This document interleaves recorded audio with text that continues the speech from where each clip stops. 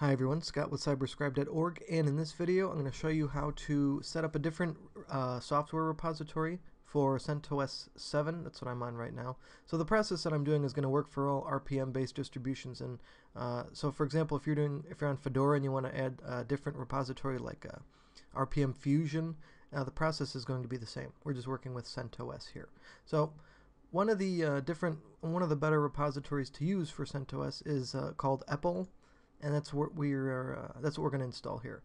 So it's just it's from Fedora, and just EPEL is extra packages for enterprise Linux.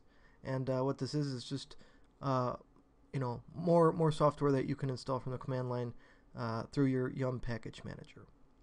And that's what we're going to do here. So let's get into it, and let's install this new repo on this machine here. So first thing I'm going to do is just become root.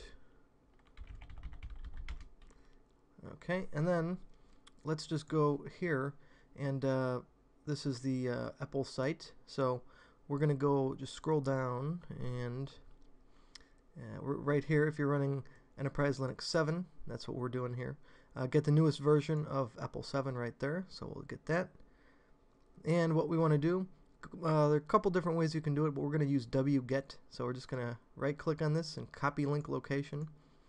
And then we're just going to save that for a second. So what we need to do is we need to go to etc yum.repos.d.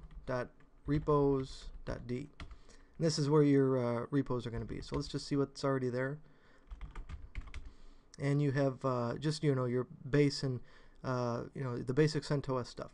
So what we're going to do is we're going to go wget, and we're just going to paste that link that we just did right there. Enter. Okay, let's just ls again, and what we're going to do now is just install that. So we go rpm-ivh EPEL and let it do its thing, and that's it. You're done. You are EPEL is installed and ready to go on your system. So how do I know that? Let's just go yum update, and we just want to see that right there, EPEL. Okay, so that's what we just added, and it's as simple as that. Just a couple different things, and you're good to go and start using software from those repositories. So that's all I wanted to show you today, and stay tuned for future videos.